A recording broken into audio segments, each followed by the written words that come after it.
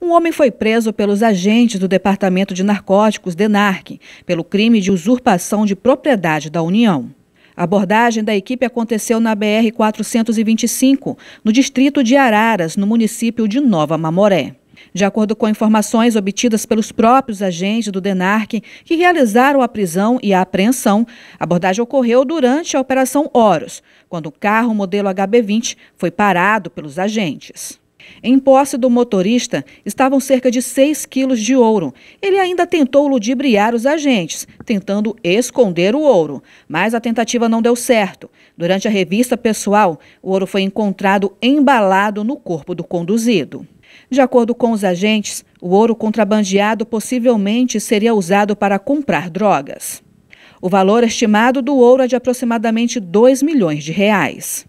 O homem não contou detalhes de onde adquiriu o ouro e nem para onde iria levar.